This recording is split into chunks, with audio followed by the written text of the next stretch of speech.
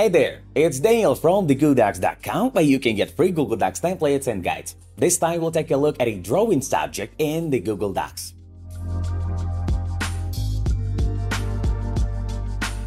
In short, drawing in Google Docs lets you create inside document images with text boxes, shapes, lines, word art, upload and draw over uploaded images, and arrange their layout.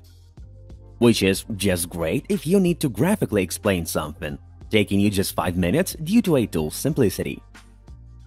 To start, you go into the Insert tab on the toolbar, putting your mouse on the drawing and selecting New. The new workspace will appear right away, and this is your creative area. Starting off was the first item on the toolbar, the Actions menu.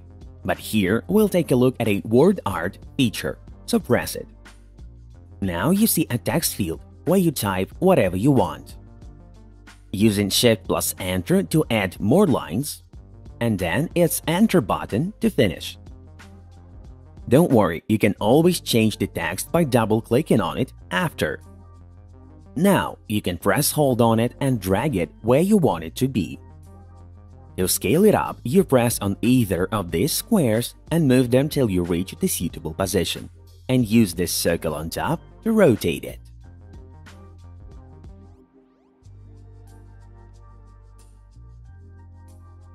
So when you select the item, the toolbar is updated with your regular text formatting features. The text fill color applied like this, text border color, border weight or thickness, and border dash, which looks funny to me but can come in handy for you. Now the font, and if you scroll down, there's literally just a few fonts, so you press more fonts, and here you have what Google has to offer, which is hundreds, so you can easily get lost here. I choose any random one, press OK, and you see it's instantly applied. And what's left is the bold and italic formattings. Here, you have Undo and Redo buttons, and then Zoom options, where you select a better view, Show Ruler buttons, and Show Guides button to make it more accurate and organized, which I use all the time, Snap options and the full screen mode, turning off the toolbar. The mouse button to return to the selection mode, and the lines insertion function. Here, your pointer turns into such a cross. You press hold on the chosen starting position and drag to where you want your line to end. By the way, you can always change it by selecting it and then dragging either ends to where you want them to be. Or you can delete it and create a new one. Then you can change its color, line weight, line dash, and add arrows on the line start and end with these two buttons here, like this and like this.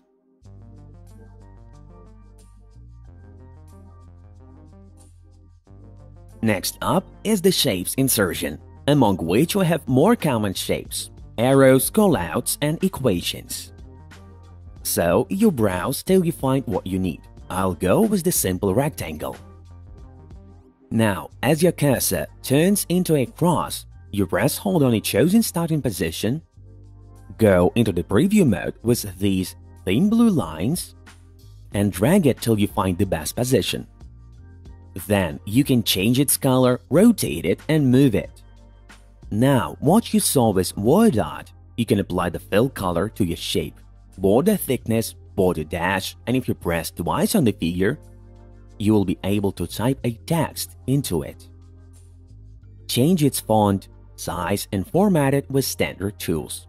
Also, align it and choose line and paragraph spacing.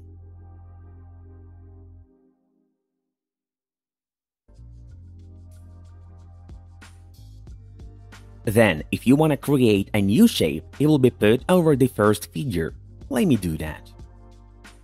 If you want to change that, select the item, right mouse click, go to Order, and press either of these. Now it's under the first shape, but it also works in the opposite direction, which is Order and Bring to Front.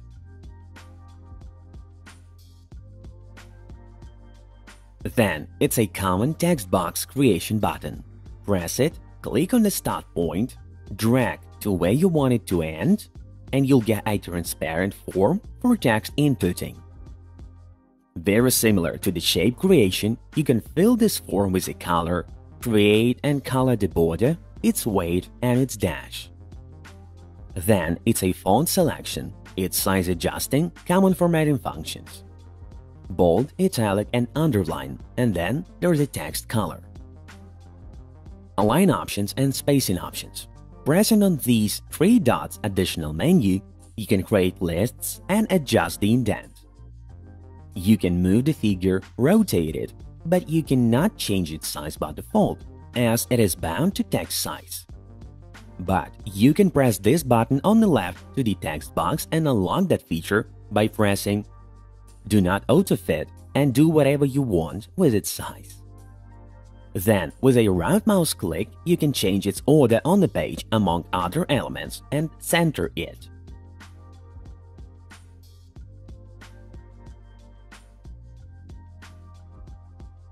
The last one is image insertion, which is performed by pressing this icon, and then uploading the image you want to appear in the document via just dragging it here from a computer or locating it manually, and other options. Now you press Save and Close up here, and the drawing is put where your mouse cursor was at the last time. Now it's acting like an image. You can adjust its size, select text wrapping, change its location, and get back to editing it by pressing Edit. Hundreds more guides and a lot of free Google Docs templates on TheGooDocs.com following the link below the video. Like to help share our videos to more people and subscribe to see more guides. I hope we helped you. Thank you for watching.